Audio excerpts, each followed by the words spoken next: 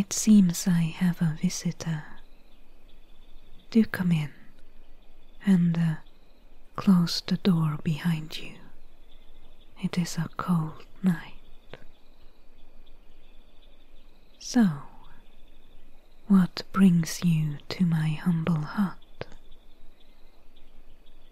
Did you hear about me in town and came to acquire my services?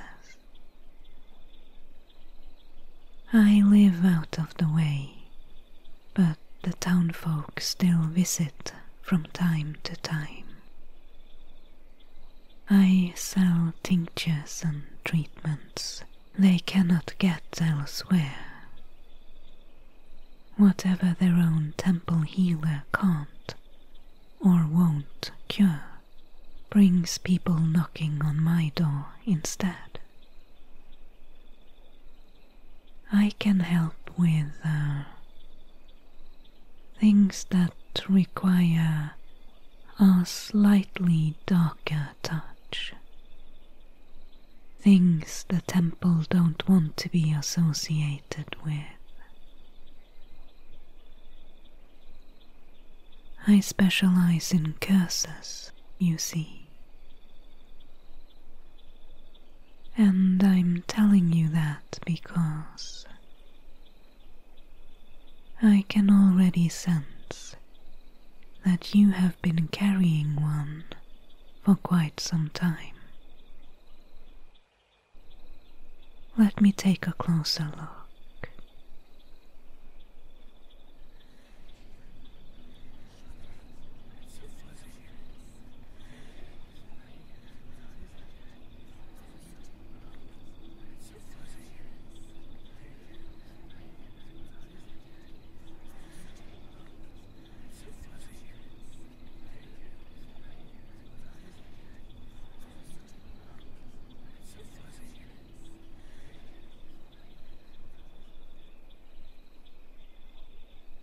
There's definitely something there. Discreet but persistent. I believe it's a curse of training. Someone is tapping your energy and keeping it for themselves.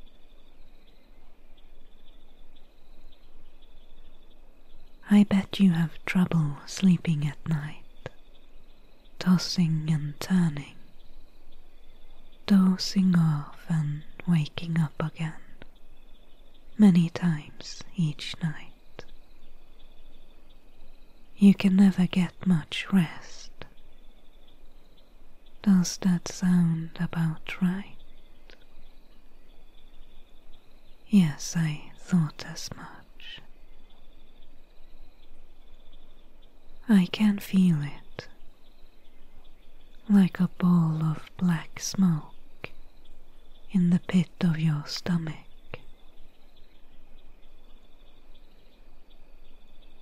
It's a sneaky little curse, draining. Most people would not have suspected anything. It's vague enough to not arouse much suspicion. It affects the victim more than one would think.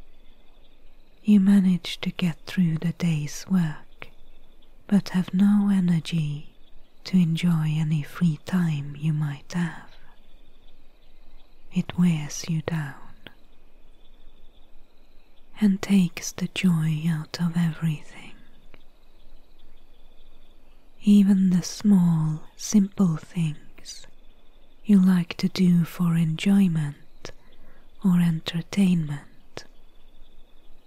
It becomes a chore, too strenuous, because you're just too tired.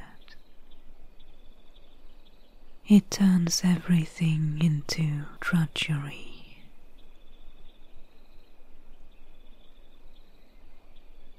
I believe I can cure you,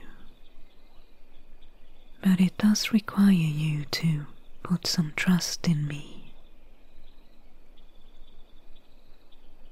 I will make you a potion that draws out the curse overnight, and you must spend the night here in my hut so I can keep an eye on you. And of course, none of this is free, provided you brought enough coin.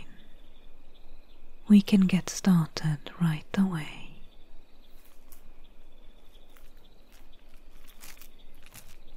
Ah, here we go.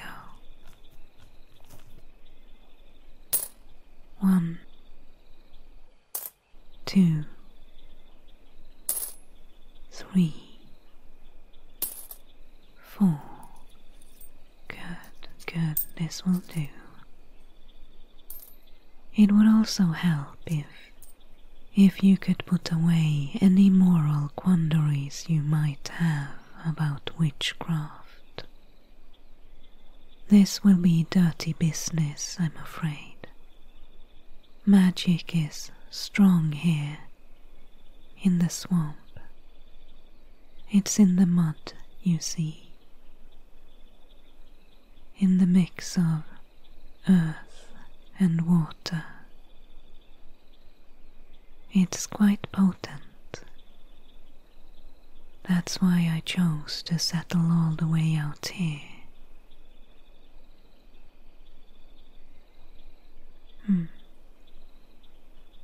You have some nasty scratches on your face. The work of the local plant life, no doubt. The path to my hut is narrow and overgrown, and there are plenty of plants that cut, prick and burn around here. I'll start by cleaning your scratches. We don't want any infections. Then I'll brew you a potion to loosen the curse overnight, and give you a nice mud treatment as well, to heal and restore you. Now where did I put the disinfectant? Let's see. Bitterweed extract, swamp water, toad innards, spriggan bark, ancient mothballs. Ah, here it is. Disinfectant.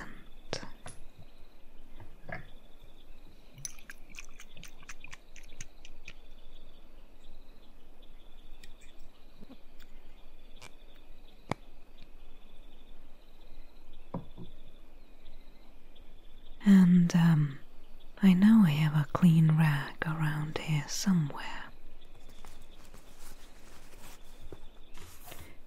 Move over, Pinky. I knew it. Under the cat.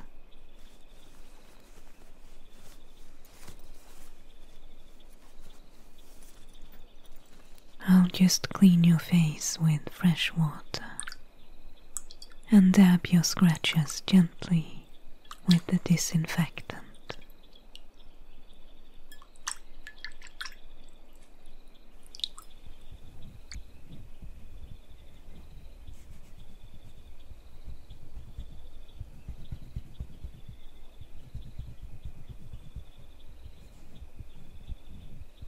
I suppose you inquired at the temple and were rejected before someone whispered in your ear about the witch in the swamps. Such narrow-minded people.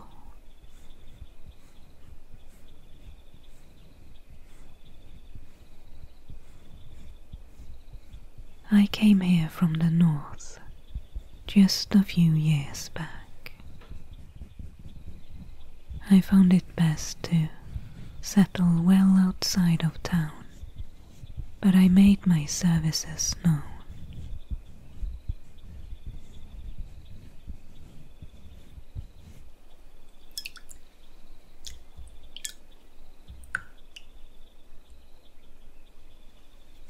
and so my customers sneak away to visit me, often in lieu of the night, and sometimes without their spouse's knowledge.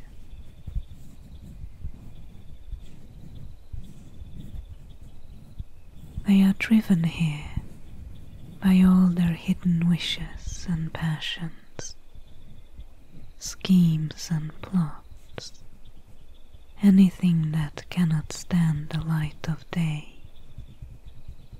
a love potion or some such, something to bend the will of another, a curse to be had or removed, a little bit of poison, and I am here to help.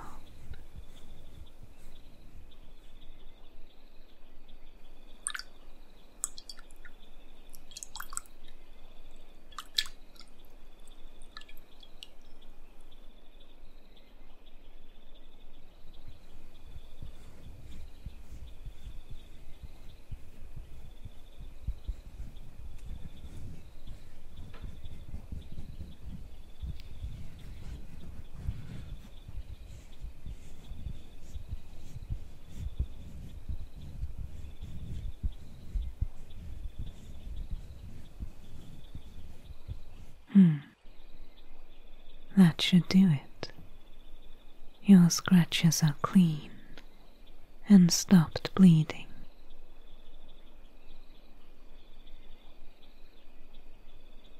It's time to get started on the potion. Let me take a look at the recipe.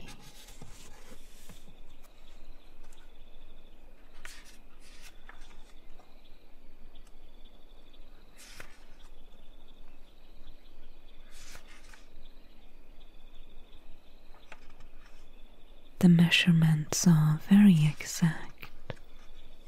We cannot afford much deviation. And I think I have all the ingredients on hand. Now get to work, little cauldron of mine. Bubble, bubble, toil and trouble. Boil and boil, boil and boil. Simmer nicely and keep it up until I say stop. Good, that's good. Now, first we need this one.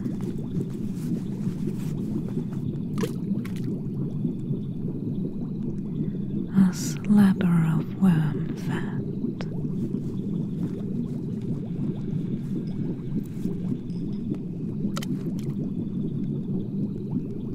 Poison nettle, 2 tablespoons.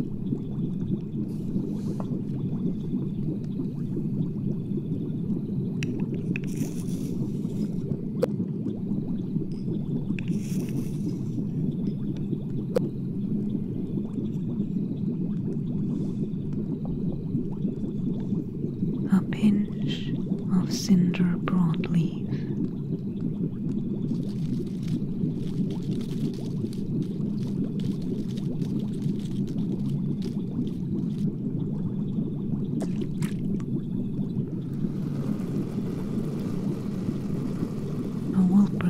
Gland, whole.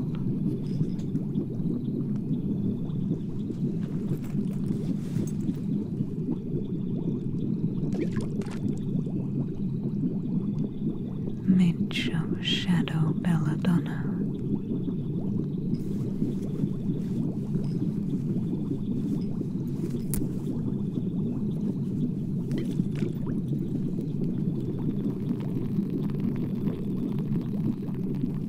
Tablespoons of wishful thinking. 1, 2, and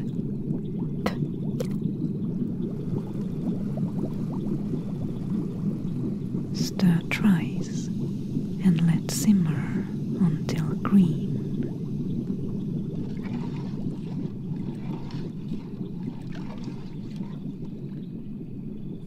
That's it. Now all we have to do is wait. And that gives us time for the mud treatment.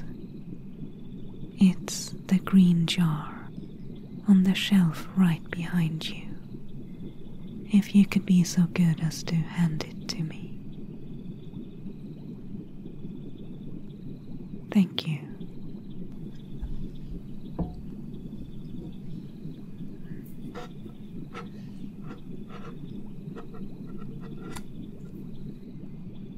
This is my best one yet. Quite a thick, granular paste. Does wonders for the skin and relaxes the mind. It's made with toad and toadstool, muck and mud, rot and ruin. Here, have a whiff. Isn't that wonderfully decrepit? It smells of the soil. Contrario contraris curantur, as they say. Sit back and relax, and I'll gently massage it into your face.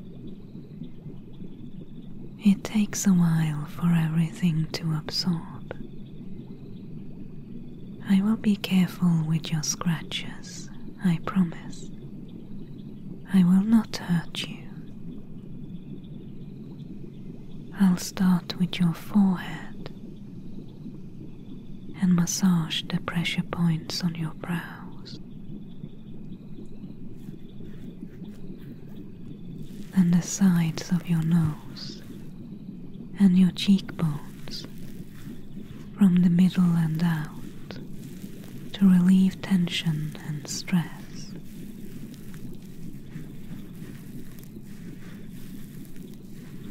Lastly, I'll massage from your chin and along your jawbone towards the ears.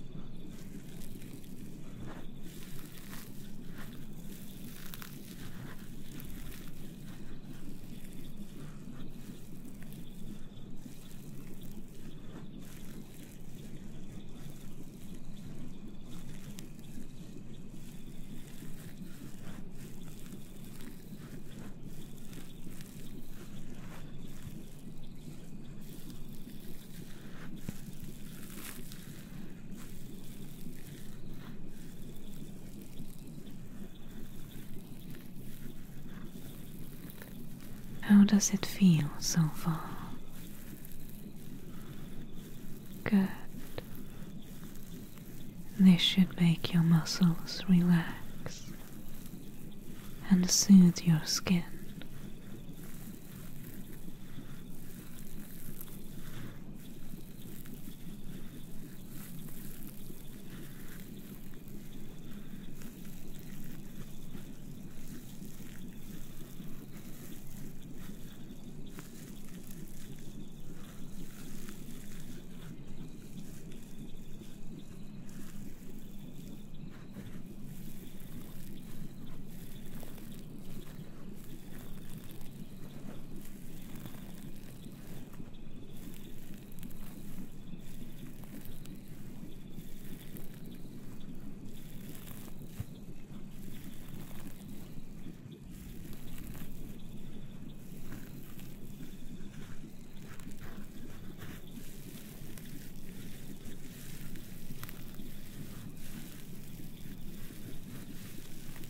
I'm gonna go down towards your jawline now to to completely relax your jaw and neck.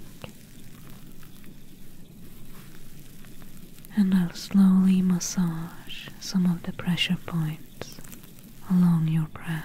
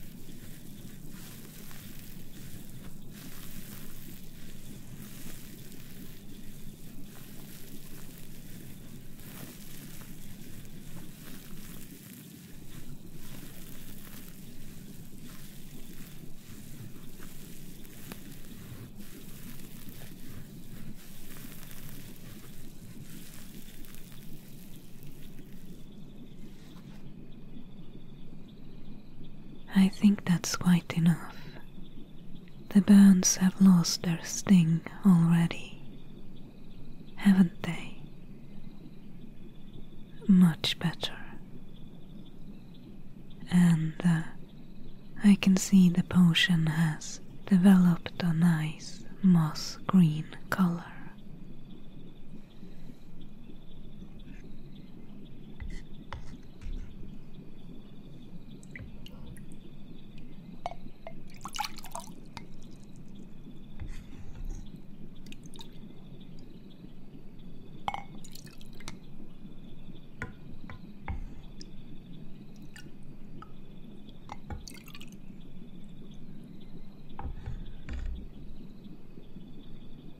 Here, drink it at your leisure, but you have to finish the whole thing.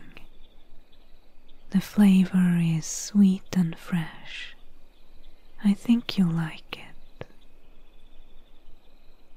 And when you wake up tomorrow, you will feel as right as rain and light as a feather. The curse will have dissipated completely, and you will be able to sleep well again from then on. Just relax and let my potions and tinctures do their work.